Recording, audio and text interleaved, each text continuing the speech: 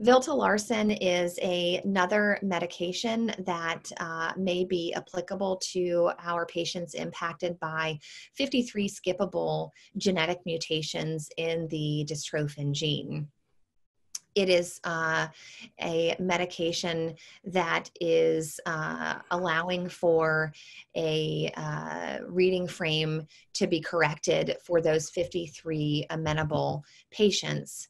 And this leads ultimately to improvements in dystrophin production and hopefully improvement in muscle function as we see increases in that dystrophin production.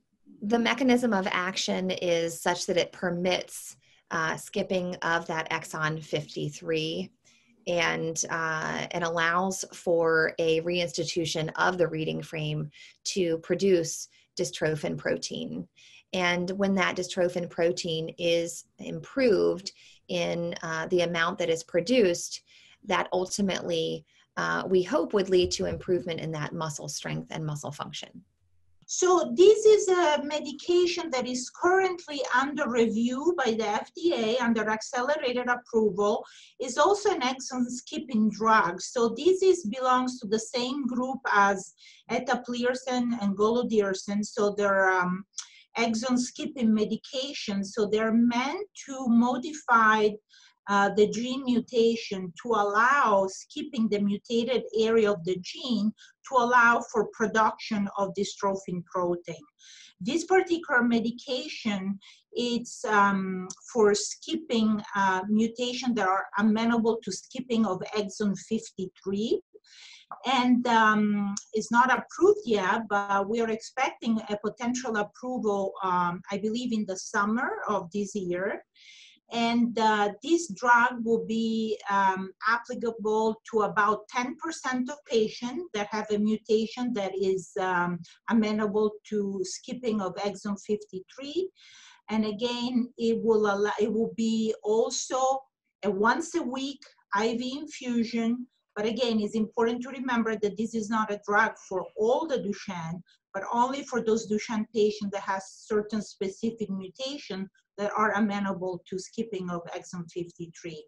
So we're really awaiting for this potential other drug to add to our list of medication for Duchenne dystrophy.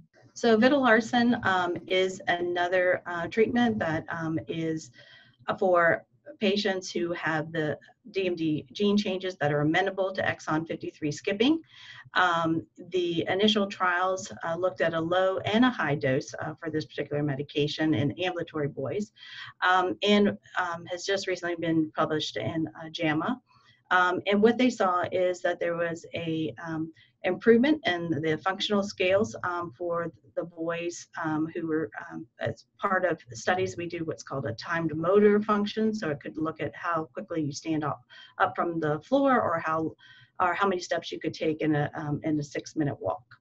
And one of the things that the study did show was an increase in the dystrophin levels, and some of those increases for both the low and the high dose cohorts were at 6%. So essentially golodirsen and the viltolarsen are both for patients who skip exon 53.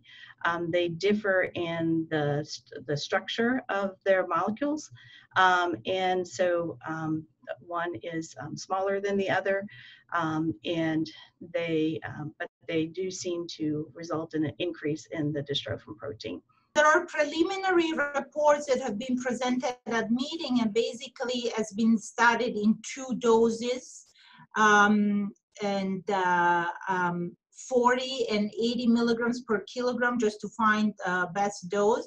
And the preliminary results on the phase 2 study showed that the drug was relatively safe. We really know major emerging significant side effects. They also were able to demonstrate that there was in fact skipping. So that's the mechanism of action. So they were, with RT-PCR, they were able to demonstrate that there was in fact skipping at the messenger RNA level. They also were able to demonstrate production of the dystrophin protein when studied by Western blot.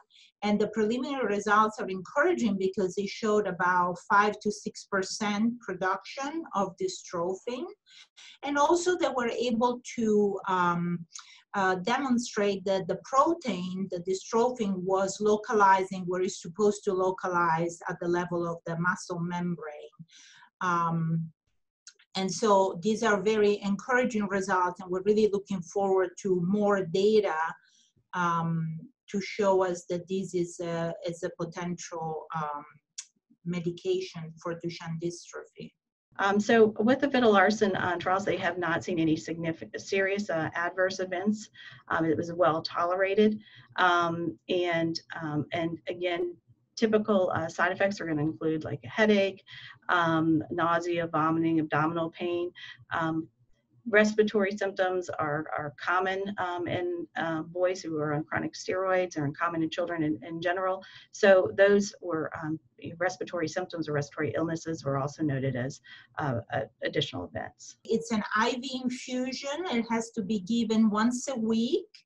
Again, with the same model, you know, based on the safety that we know so far, it can be safely administered as an outpatient setting, so even in an infusion center or at home. And in terms of safety so far, I have not seen any emerging serious side effects. But as in general, with this group of medication, antisense oligonucleotides and morpholinos, we always have to be aware of potential kidney toxicity and just keep an eye on that, although so far the results have been quite encouraging. This drug is really for patients that have mutations that are amenable to exon 53 skipping. And like I said before, these comprise about 10% of all the patients with Duchenne. Now, the preliminary clinical trials that were done on children with Duchenne muscular dystrophy that were ambulatory, and I believe they were between the ages of 4 and 10. And usually, because clinical trials are always done on children of about that age and ambulatory, so that you can also start showing clinical effectiveness, which usually is measured based on a 6 minutes walk test and the North Star. So motor function that has to do with walking, doing stairs, getting up from the floor. I think that there are preliminary data that suggest also some clinical benefit, meaning that all the motor scales were going in the right direction when compared to the natural history, which is obviously worsening of all those motor scales over time. And in terms of safety, so far from the preliminary results that have been presented so far, there hasn't been any emerging serious side effects that I know of. So based on the data that it was presented, it does seem to be different in the amounts of dystrophin that is produced.